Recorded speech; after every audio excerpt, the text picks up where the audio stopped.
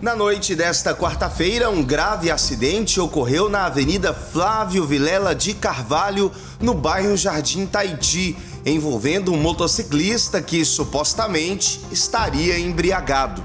O homem perdeu o controle da sua motocicleta e caiu em cima da calçada, sofrendo um trauma na cabeça.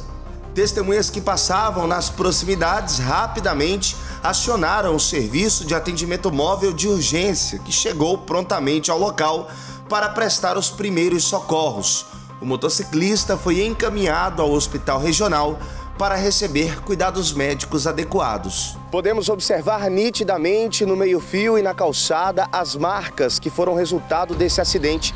A motocicleta se arrastou com a vítima até esse ponto aqui, onde observamos também essa poça de sangue. Os populares que passavam pelo local acionaram o serviço de atendimento móvel de urgência.